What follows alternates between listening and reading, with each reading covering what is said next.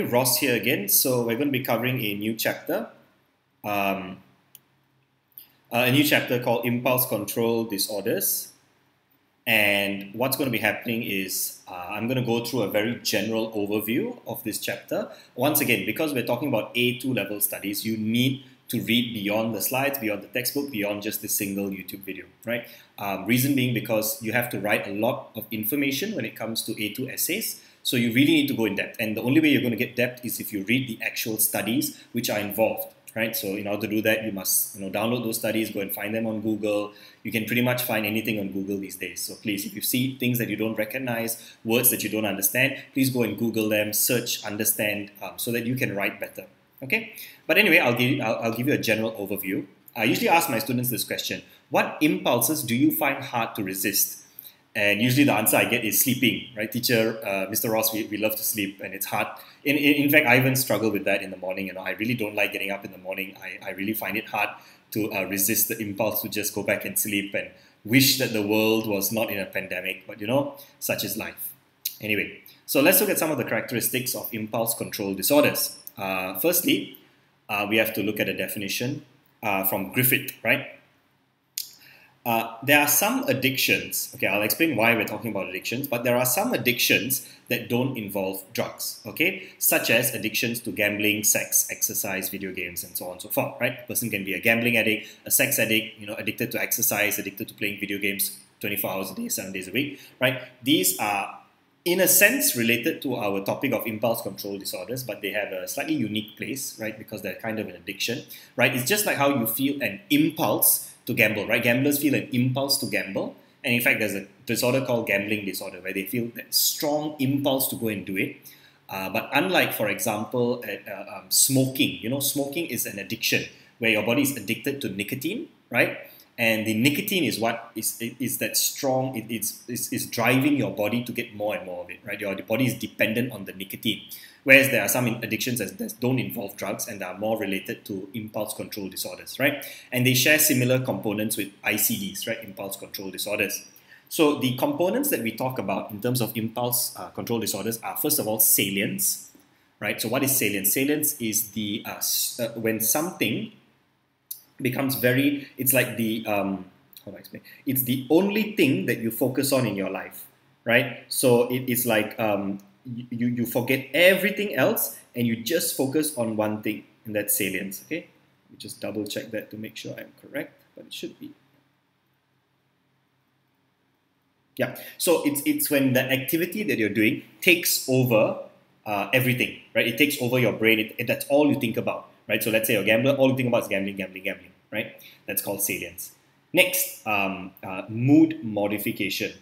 All right, so for example, what happens here is that when you feel the need to do something, an impulsive action, the mood modification is where you feel your mood feels high. You feel like you're on drugs. You feel like high, you're excited.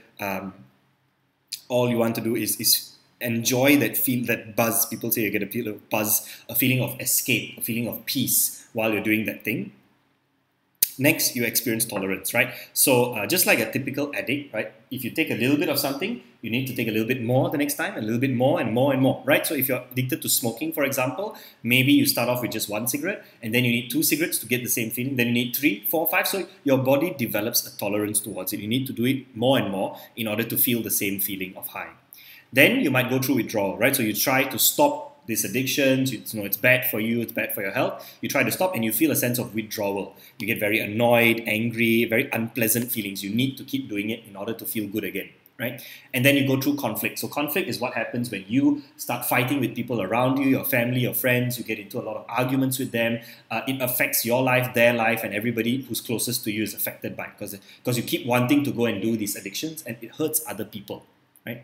Lastly is relapse. Okay, so perhaps after a certain amount of time, you really try not to go back to these addictions, and then sometimes you might have relapse, right? So maybe 3 months you stop smoking, stop gambling, and then suddenly you start doing it again, right? So that can happen as well. Okay, so there's this video here, which I won't be showing it, but essentially it was about a gambling addict, right? This is a reenactment of a true story. I believe it was someone in Singapore, right? So he would do all these bettings, right? I would bet in denominations of 500 Singapore dollars per game, right? That's a lot of money, right? So in a week itself, I reckon like $3,000 to probably $10,000. Can you imagine just giving out $10,000 every week, just betting and betting and betting? He had debts of 70,000, but he would continue betting. He had to go and see counseling services. He had to go for a religious help with his church and all that. And it was really, really difficult, right? It affected every single person around him. Okay, I won't show you the whole thing, but you can find the video online. Just type gambling addict Singapore and so on and so forth. You'll get that, okay? So it's really quite difficult having an addiction, having an impulse control disorder.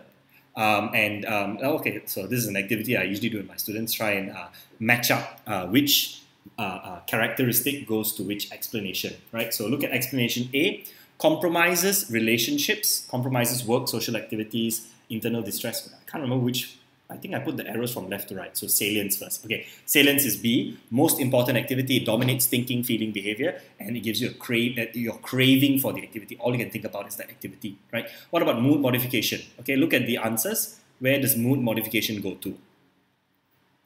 Okay, it goes to E, feeling a buzz, a high feeling a peace, and escape. Yep. Let's see what else.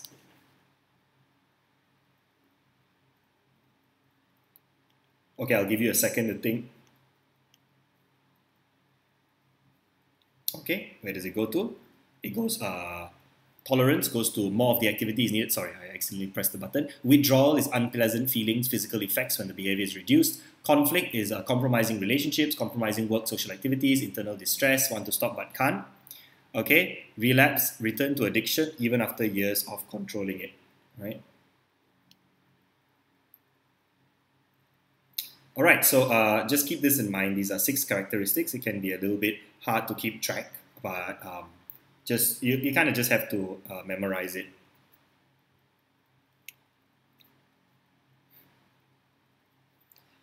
Okay, next let's look at the DSM. So I always like to look back at the DSM and how they classify disorders.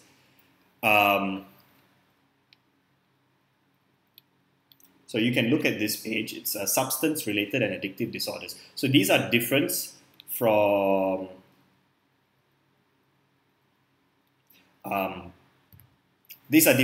ICDs and addiction disorders because these are different from ICDs because these are related to a substance addiction, right? So there's substance-related disorders. You can look there. Alcohol is there. The alcohol intoxication, alcohol withdrawal, blah blah blah. Cannabis is there. So weed, hallucinogens and stuff like that. So these are disorders where it's directly caused by an addiction to a substance. Now, it has to be different from an ICD because in an impulse control disorder, there's no substance. Right, now we looked at gambling. Gambling is a little bit unique, but essentially you have to realize that even though someone with these addiction disorders may have similar characteristics to a person with impulse control disorders, they are classified slightly differently, right? It depends on whether or not there's a substance behind it, okay? That's why you have here disruptive, impulse control, and conduct disorders. So this is all the impulse control disorders.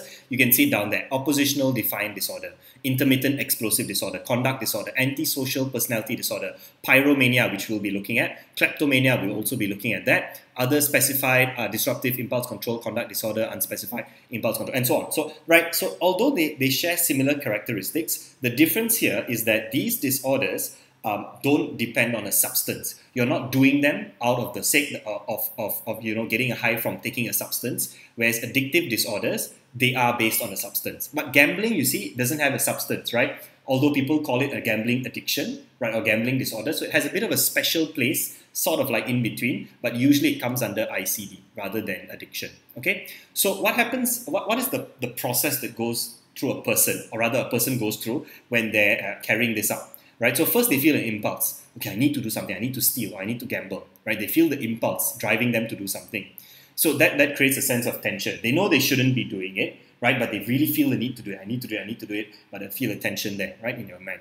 And then after you've done it, you feel a sense of incredible pleasure, right? After you gamble, you steal something, you feel, oh my gosh, it feels so good, right? It feels amazing, right? Then you get this sense of relief, right? All the tension is gone, so you feel relief. Okay, I've done it, okay? And then you might feel a sense of guilt if you know that you shouldn't have done it, right? Or in some cases, you may not feel guilt, right? If you haven't hurt or done anything, too bad to a person, right? So you may not feel guilty, right? It depends on the person, depends on the situation. But this is usually what happens: impulse, tension, pleasure, relief, and then guilt or no guilt, right? So the first one we're looking for is this impulse to steal. Who knows what it's called, right? It starts with letter K. We looked at it earlier, just a moment ago, right?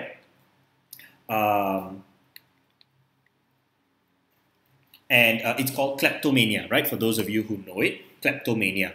So kleptomania is the impulse control disorder to steal, right? So there are many types. In your syllabus, we cover kleptomania. It's an impulse control disorder where you cannot resist stealing objects, right?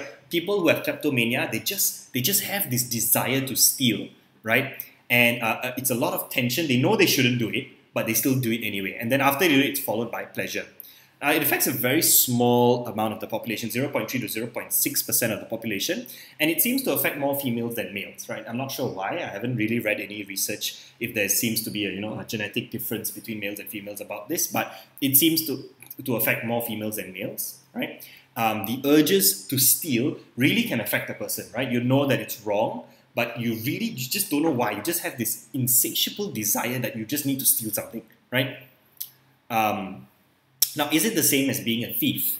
Right? This is something I ask my students. What do you think? Is having an impulse control disorder, this urge to steal, is it the same as being a thief? Right? What do you guys think? Yes? No? Well, not exactly. You see, a thief doesn't have an impulse to steal. Rather, a thief plans to steal something of value. Right? That's what thieves do. They want to steal money. They want to steal valuable things so they can sell it, make money, and whatever. Right? A person who's a kleptomaniac, first and foremost, they don't plan to steal anything. It's just they suddenly, as they're walking around, they get an urge to do it. Just grab stuff. Right? It's an urge to do it that they can't resist.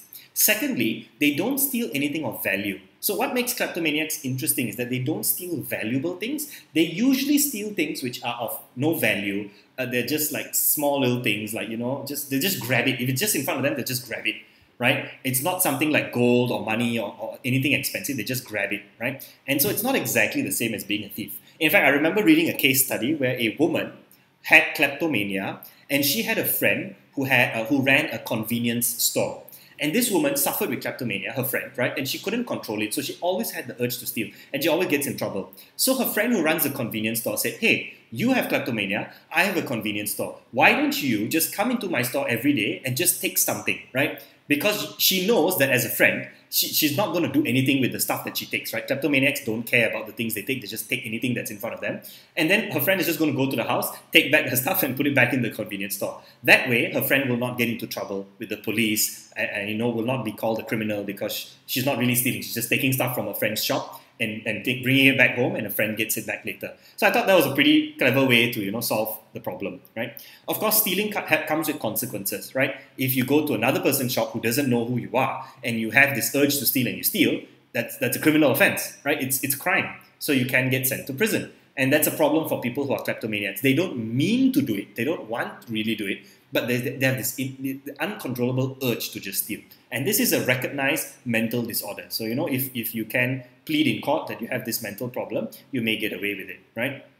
Now, how do you measure this? How do you know whether someone has kleptomania? So there is a scale, kleptomania symptom assessment scale, KSAS, right? It goes from 0 to 4, none to extreme, right? So let's look at some of the questions, right? The following questions are aimed at evaluating kleptomania symptoms. Please read the questions carefully before you answer. If you have had urges to steal during the past week on average, how strong were your urges? Please circle the most appropriate number. So you guys can answer this in your head. How strong were your urges to steal? I didn't feel any urge to steal, so I'm going to put 0, right? Someone with kleptomania will probably put 3 or 4. Right? Next question, during the past week, how many times you experienced urges, and so on and so forth. Right? So there are a variety of questions that which test. I can't remember how many questions exactly, but you should make an effort to go and find the scale online, download it, read it, and memorize at least 2 of the items, right? Because it might come out in the exam, write what are one of the items, is it a valid scale, is it quantitative, how many items are there. So you should know the scale like the back of your hand. So it tests for impulses, thoughts, feelings, and behaviors that are all related to kleptomania. It is a type of self-report, right? So this is something that you can just do as a survey on your own. There are 11 items on a scale of 0 to 4, right? The higher your score, the higher you have kleptomania.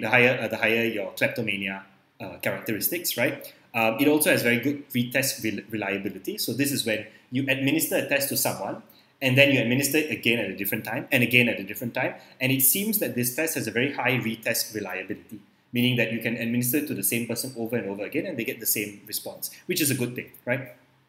It also shows a lot of concurrent validity. Okay, concurrent validity. Okay, let me explain. What does concurrent validity mean, right? Concurrent validity is when, okay, so we're talking about validity, so whether something is accurately measuring what it's supposed to measure. Concurrent here means that together with another scale, it measures in the direction that it should be measuring, in the expected direction. I'll give you an example. I'm just trying to remember what the name of the GAFS scale is. Okay, it's Global Assessment of Functioning Scale, right? Global Assessment of Functioning Scale. So essentially, in a sense, if you score high on the GAFS, it means that you can function well, right? If you score high on kleptomania, it means you are stealing a lot, right? So you have, in another way of saying bad functioning.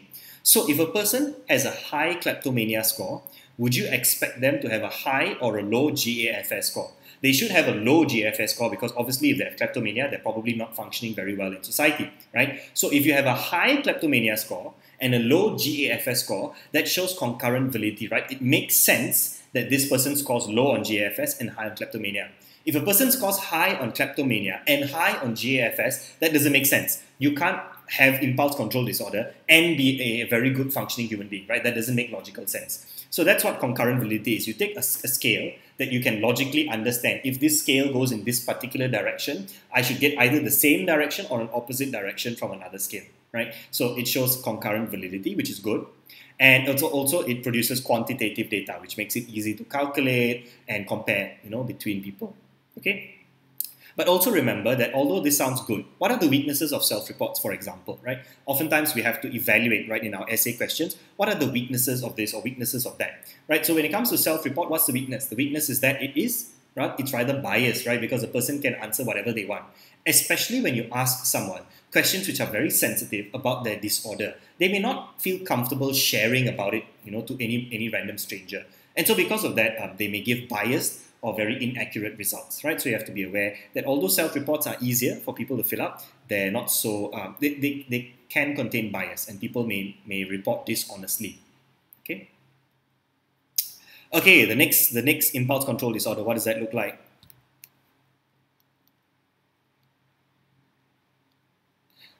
Anybody can guess?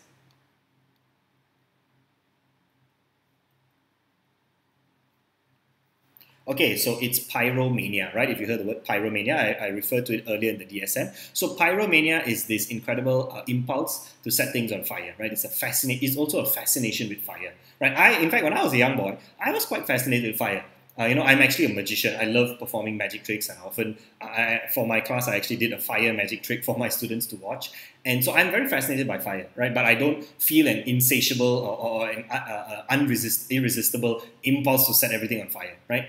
People who have pyromania have that problem, right? So it's an impulse control disorder. It's an impulse to start fires, right? So again, it's tension followed by pleasure. You feel this tension that, you shouldn't start a fire randomly anywhere, you are, and that's why you start a fire. And then you feel the pleasure after doing it, right? So it's also a fascination with fire, right? It's people who are fascinated by fire and they just want to keep looking at it. They just want to look at things. In fact, it doesn't even have to be fire. It could be other things. It could just be watching a movie that has fire in it, right? And that could also give them that sense of pleasure. Right?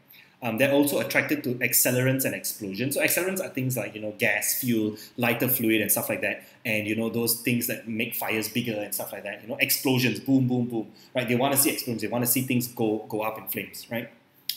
Now, some people who have pyromania, they could be indifferent, right? So it doesn't matter to them if they set things on fire. But some people could feel distressed, right? So for example, you set things on fire and what if your whole house catches fire and it burns down, right?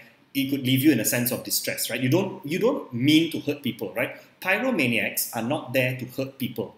They don't want to cause pain to others, but they just have this strong urge and desire to set stuff on fire. And it's unfortunate, rather, that fire can be very damaging, right? So because it damages things and it can hurt people, they might feel distressed. But some people feel indifferent. They don't really care. So it really depends. Now, what else might they do, right? As I gave you an example earlier, they might like to watch movies which have fiery scenes or explosions in them. What else do you think they might do? What kind of jobs do you think, what jobs might these people seek? Think about that. If you have pyromania and you like things which are on fire, what kind of job do you think would be suitable for you? All right, I give the example of a fireman, right? A fireman, right? A fireman's job is, to be around fire. Although technically a fireman's job should be to put out the fire, but at least you get to see fires more often on a daily basis compared to a normal person, right? So they might choose jobs like firemen, right? Okay, then the disorder I talked about earlier, right? The disorder that is kind of like an addiction, but it's not really an addiction to a substance. This is the gambling disorder, right? So gambling disorder is a bit unique, okay? Right? So this is also sometimes called a non-substance addictive disorder, right? So yes, it's an addictive disorder, but it kind of falls in between addictive disorder and impulse control disorder because you feel the impulse through gambling, but you don't have to take a substance to do it, right? So there's no substance there. So that's why it's a non-substance addictive disorder. The reason why people feel the addiction is because when you gamble, it stimulates your brain's reward center, right? And this is similar to what happens to people who have substance abuse, right? So when people smoke, and the nicotine, the chemical in smoking that causes the addiction is nicotine, that stimulates your brain's reward center, right? Alcohol and all of this, it stimulates your brain in the way that your brain becomes addicted to the substance, right? So substance abuse is when your brain gets stimulated, the reward center particularly, and you get addicted. So what happens in gambling is that although there's no substance, the process that happens in the brain is similar, right? The reward center is stimulated. It's classified by very persistent and problematic behavior to do with gambling, where people cannot stop gambling. They lie to their friends and family because they want to gamble. So they lie, like, oh, I really need to borrow $500. I don't have any income this month. I need to go and buy groceries. And then they go and gamble it away, right? So it compromises a lot of relationships with people. You can't trust anybody. Your parents and their family can't trust you, because you keep lying and taking money to go and gamble. So again, why is this unique? It's unique because it's like an addiction, but it doesn't have a substance attached to it, right? So it also has this impulse to gamble. So it's part of impulse control disorder, but it has a special name, right? So there's another video I had here. This video was about gambling. So this video actually explains, right? They put someone in an MRI machine and they explain why gambling is a serious brain disorder. But the gambling industry just, it preys upon it. Right? So what happens is that they actually measured, right? They asked someone to play a game and press a button, like a roulette, and they measured the brain waves, right? So they would watch this video and do it. And so they would find that what happens is that in a person's brain, at the moment, so what's interesting is that a person's brain is most highly stimulated before they win, right? It's when the ball is spinning around the roulette table. It's before the dealer opens the winning card. Right? It's in those few seconds before the result is announced that your brain builds up this anticipation that you're going to win, right? And that's what really, really gets people addicted, right? So even if you lose the game, you already felt the addictiveness before because you were already stimulated even before the results came out. And so that's what's particularly difficult. It doesn't matter if you lose. So even if a gambler loses 5 times in a row, they still feel the high feeling, right? Because every time before the result came out, they already felt the high feeling in their brain, the stimulation, right? And so that's why it's very difficult to control.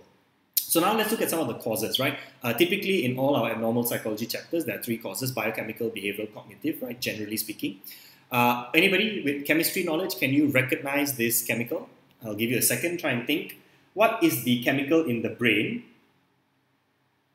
What is the chemical in the brain that is related to rewards?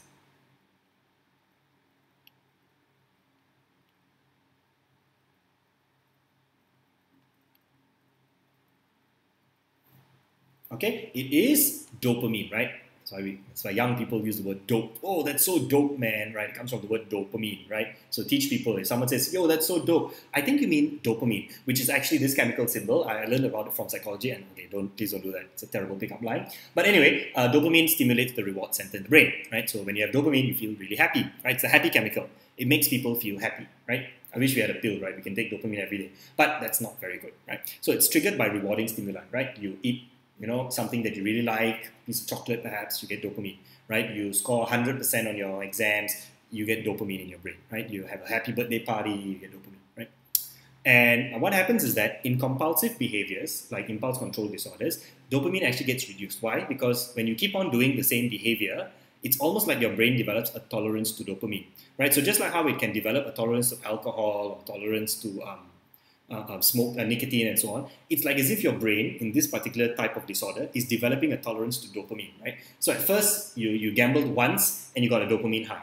Then the dopamine was reduced. Now you have to gamble 2 times, 3 times, 4 times to keep on stimulating your dopamine, right? And so what happens is that there's this reward deficiency syndrome. So kleptomaniacs, for example, when they steal, it makes them feel a sense of pleasure. So dopamine gets released, right? And when it becomes compulsive, so they keep on stealing, the dopamine gets reduced. So what happens then, right? So steal some more to increase the dopamine, right? So it's this very vicious cycle that you steal, you get dopamine. You keep stealing, the dopamine gets reduced because you almost develop like a tolerance. And then in order to get the high feeling again, you have to steal more and more and more and bigger and bigger. Okay, maybe not necessarily bigger, but you keep stealing more and more and more to increase that dopamine feeling. Same with gambling and so on and so forth, right? Now, is this a cause and effect? Is this a causal relationship? Just saying that people have noticed that that there's this reward deficiency syndrome, less dopamine, more stealing. No, we can't say it's a cause and effect, right? Because in order to do that, we have to remove every other single variable, right? All other transmitters in the brain, and just test dopamine and stealing, right? We wouldn't know for sure whether dopamine is the only cause, right? What we have here is more of a correlation, right? It seems that when dopamine is reduced, people then go and steal more to increase their dopamine, right? We can't fully say it's cause and effect, right? Because, if you think about it, right now, as you're watching this video, you're probably not experiencing much dopamine, right? But you're not going around stealing and gambling right now to get the dopamine high, right? So we can't necessarily say that it's cause and effect, but there is definitely some relationship there, okay? Behavioral. Okay, so let's talk about behavioral. Just now was biological, now behavioral. So positive reinforcement is very important when it comes to talking about impulse control disorder, particularly operant conditioning. Okay, now operant conditioning is all about rewards and punishment, right? It's conditioning someone to change their behavior using rewards and punishment. So oftentimes when you're triggered by a rewarding stimuli, that's called a positive reinforcer, right? You do your homework, I give you a sweet. That's a positive reinforcement for doing your homework. Okay, so kleptomaniacs, for example, when they steal something, that's their positive reinforcer, right? They feel good stealing. What about pyromaniacs? What is it? It's when they see fire or they set something on fire, they see the fire, they feel rewarded. What about gambler? A gambler is when they anticipate, oh, am I going to win? Am I going to win? I might win, right? That's the anticipation, right? That's also a reward. And also the winning, if they do win, it's also a reward, right? So it's rewarding stimuli, right? Now, as I asked earlier, why do gamblers still play although they lose? The answer is in that, right? The first word before the word winning, anticipating, right? So even though a gambler may lose consecutively, they still want to play because the positive reinforcer from the brain studies show that it comes in the anticipation, right? You put your bet and the ball goes spinning around the roulette table, and before it falls, you've already got that rewarding stimuli because you're so excited. Am I going to win? Am I going to win? Oh my gosh, I might win. Oh no, I lost. Okay, let me try it again. Am I going to win? Am I going to win? Right? So it's a very vicious cycle, right? Now, there are many ways to talk about reinforcement. There's continuous and there's partial reinforcement. Continuous reinforcement is very straightforward, right? A desired behavior is reinforced every time it occurs. For example, there's a picture of dog treat there, right? So oftentimes if you're training an animal and you're trying to train an animal for the first time, let's say you want your dog to shake your hand, okay? So you're like, okay, doggy, shake my hand. And if it shakes your hand, you give it a treat. Okay, doggy, shake my hand again.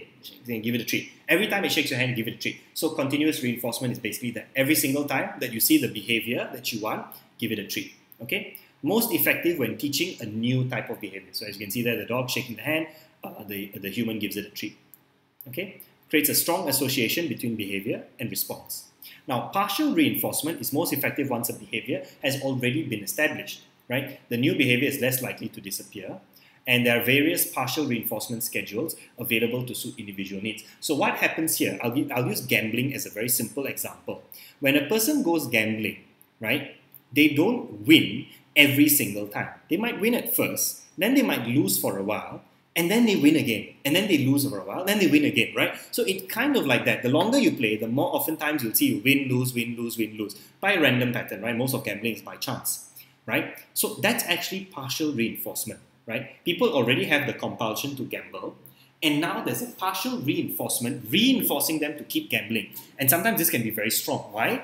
The reason why is because you don't know when you're going to win next, and that's why you keep wanting to play and play and play, right? If you only reward a person when they do the desirable behavior, then they know if they do the bad behavior, they're not going to get a reward, right? But if you want someone to know, so the person who's gambling is not sure whether they're going to win. I'm not sure whether I'm going to win the next round. Maybe I should just play to try. So can you see how that actually creates even a even stronger desire to go and play? Because you're not sure if you're going to win. Okay, I lost. Okay, never mind. Maybe I'll play it again. I'm not sure I'm going to win again. Maybe I'll just try. Maybe I'll win. Oh my gosh, I won! Right? So it creates this almost like an illusion that you think you can win, but it's actually a type of partial reinforcement. Now, there are four schedules of partial reinforcement, which I'm not going to explain in detail. If you want to, you can go online and read about it. It can be a bit confusing, so go and find some resources to help explain it. Okay? There are four schedules of reinforcement. They're called fixed ratio, fixed variable, fixed ratio, fixed interval, variable ratio, variable interval. Again, I think it's slightly beyond the scope of this YouTube video, but you can find it very easily online. Okay. Now let's look. We've looked at biological, right? Dopamine. We've looked at the behavioral, which is operant conditioning, reinforcers. Now we're looking at cognitive. Okay. So cognitive is all about our thinking. Oh, my animation seems to have gone ahead of me. Positive feelings, memory. Okay, I'll come to that in a second. But cognition is all about how we think and process stuff, right? So we're going to look at Miller, 2010, who came up with the feeling state theory. Okay, so this is a very simple explanation of the theory. Disorders are created when intense positive feelings become linked with specific behaviors to form a state-dependent memory, right? Or we call this the feeling state. So if you look at the bottom here, so feelings here talk about thoughts, sensations, emotions, everything as one, right? So positive feelings, let's say you feel this positive feeling and you're doing gambling, pyromania, whatever, and so your memory of that behavior, setting something on fire, and the amazing positive feelings that you get, you're feeling high, you're feeling excited, looking at the fire and everything, both of that combines together to form what is known as a feeling state, right? And you keep wanting to go back to this feeling state to feel this amazing feeling, right? So that creates this disorder, right? Right? So example, pyromania, you have this feeling of, I'm powerful. I'm the most powerful person on earth, right? So I set a fire and then I feel these positive emotions, right, of being powerful. I feel this physiological arousal that makes me excited, right, doing this. Remember that tension and pleasure? And then also all of this is stored in your memory. It's like, oh my gosh, this setting of the fire makes me feel so good. It all goes together and creates a feeling state, right? And it creates this compulsion for me to keep on setting fires because I want to achieve this feeling state. Now, what's interesting is that Miller also noted that sometimes underlying negative thoughts and experiences can actually create the feeling states related to ICDs, right? So in general, it's usually a positive feeling that's associated with the with the action that you're doing and memory, and that creates a feeling state. But in some cases, Miller said that sometimes for disorders, the reason why it's so intense is because it actually starts with a negative feeling that later becomes positive. So for example, instead of feeling I am powerful, actually a person starts by saying I am weak, right? And then in order to feel powerful, they set something on fire and they're like, whoa, I feel powerful, I can control this fire, right? So what happens is that they start from a negative place, they do this pyromaniac behavior, they then feel incredibly positive, right? More positive, right? So when you think about it, you're switching someone from negative to positive. That jump seems to be even more intense, right? It's highly intense and desirable, from weakness to strength, rather than just starting out as a strength, right? A positive feeling, right? So when they switch from weakness, set something on fire, they feel incredibly powerful, that goes together, becomes a feeling state that's very, very strong and very compulsive, okay? Now, do people feel guilt? As I said earlier, pyromaniacs, sometimes, what do you think? Do they feel guilty for setting things on fire? It depends on the person, right? Some of them may feel guilty, right? Some of them may not feel guilty. If they're just setting fire, in an empty place that there's nobody there and they just set something on fire, doesn't hurt anybody, they don't feel guilty. But if they set fire and someone gets hurt, they can feel guilty, right? Now, cognitive, let's look at this. So they have a negative belief about the self or the world, right? So I'm saying I'm weak, right? Now then they go and set something on fire, they get a positive belief, I'm powerful, I can set this on fire. And then the negative belief, let's say, the behavior cannot be controlled, you go and set a person's house on fire, right? And you'll be like, oh no, I destroy everything, right? So you feel negative again. So then if a person feels negative, what do you think they're going to do to feel positive? They're going to go back and set another fire, right? Just like gambling, right? Gambling feels like, oh, I'm such a terrible person. Then they gamble, they're like, oh my gosh, I'm such a winner, I'm amazing. And then they steal people's money, and then they go and lie to their friends and family, take money, borrow money, and go and gamble some more. And they're like, oh no, I cannot be trusted, I'm such a terrible person. And then they go and gamble again to feel good again, right? So can you see how that cycle creates this impulse control disorder, right? So we've looked at the causes. Now let's look at some of the treatments. How can we help people with these problems, right? So biochemical, there are a few treatments. Firstly, it's opiates, and then covert sensitization. Biochemical has one treatment called opiate treatment, and then cognitive behavioral, you have covert sensitization, imaginal desensitization, and impulse control therapy. So these are the main treatment methods for ICDs, right? So let's talk about biochemicals first. I think I have a video here. What's this video? Oh, sorry, it's the same video as before, right? So biochemicals was by Grant et al., right? So Grant believed that you could use opiates. Opiates are a form of strong painkillers, right? They prevent you from feeling pain, and it's often used in, anesthesia and stuff like that. The aim of his study was to use opiates to try and reduce gambling behavior, right? He had a very large sample, 284 participants. The experiment was done as a double-blind study. Double-blind, as I mentioned before in previous videos, means that the person in the study, the participant, doesn't know which condition they're in. They don't know if they're receiving the actual drug or a fake drug. And the person administering the drug also doesn't know which drug is being given. Only the researcher knows, right? The IV is the type of opiate drug that they would receive, right? Either a nalmefene, naltrexone, or placebo, right? So nalmefene and naltrexone are both different types of opiates. The placebo would have been basically nothing, right? Shouldn't have had any effect. Okay, the Y-box scale was used to measure this. It's called the Yale-Brown Obsessive Compulsive Scale. Now, I know it says obsessive compulsive, but it was modified slightly for gambling behavior. Right? So the Y-box scale is usually for obsessive compulsive disorder, but they modified it slightly to measure gambling behavior. Right?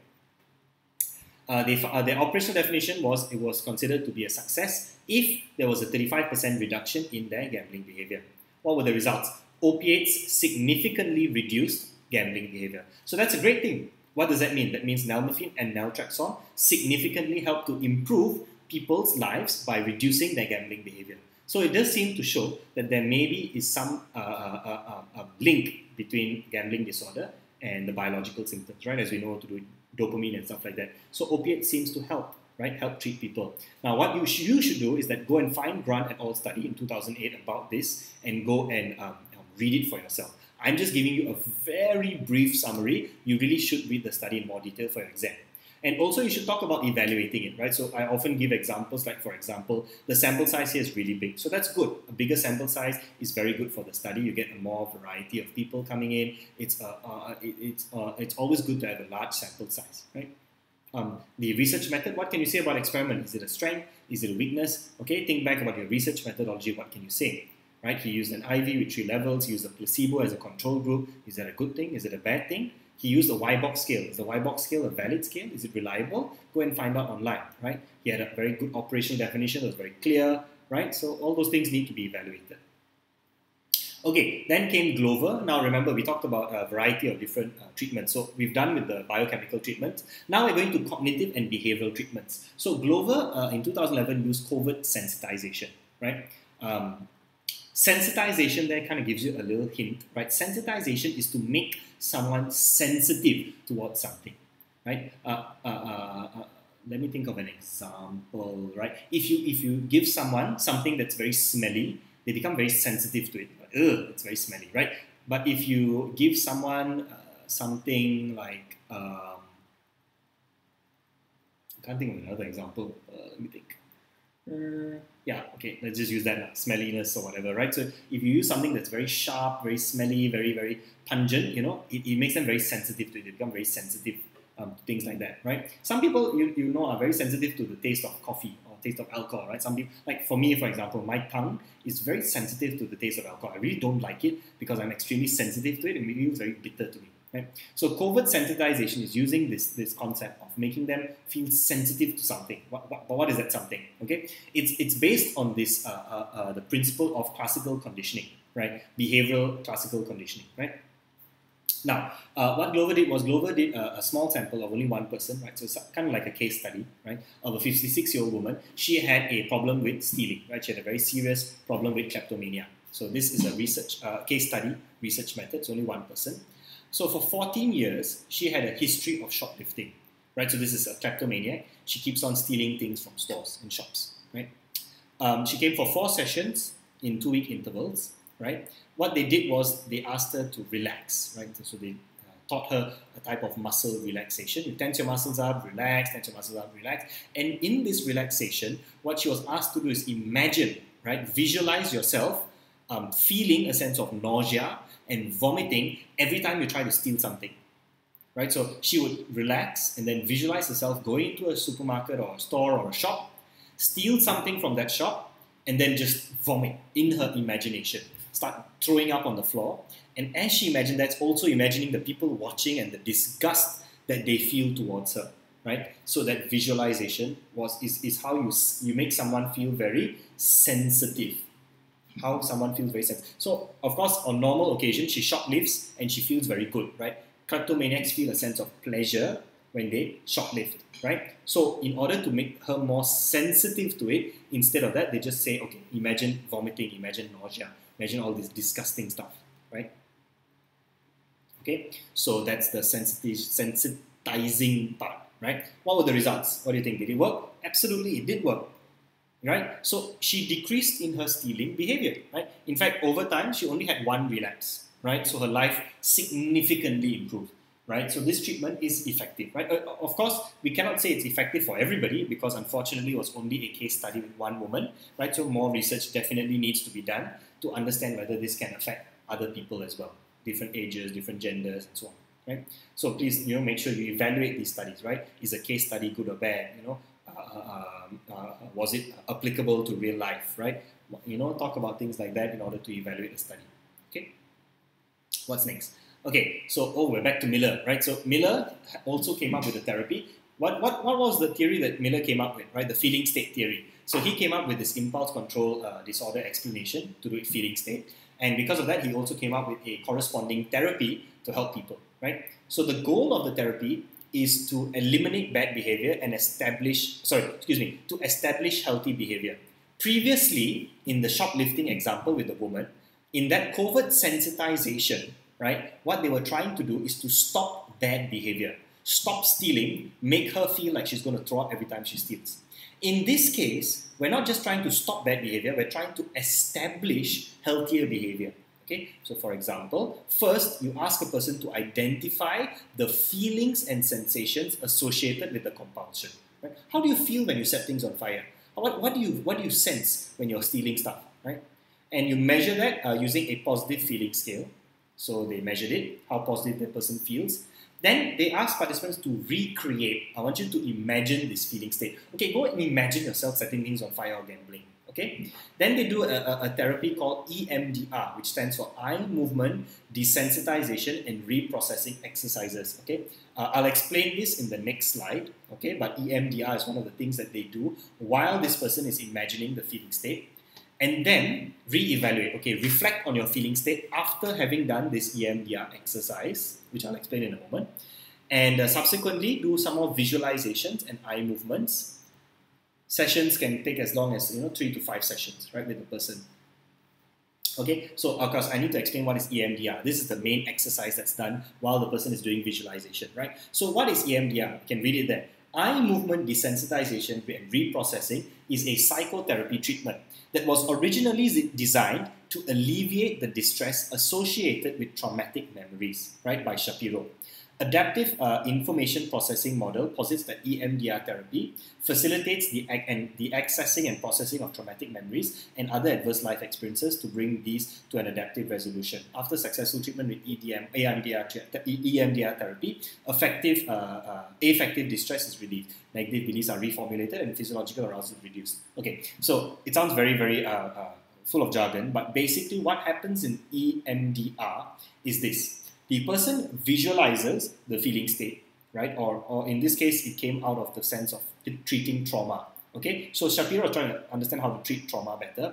And people who have experienced trauma, what Shapiro realized was if they move their eyes from left to right while following someone's finger, it seems to help them process their trauma and, in a sense, get over it. right? So the problem that human beings have with traumatic and negative experiences in life is that oftentimes our brains try to protect us from this trauma.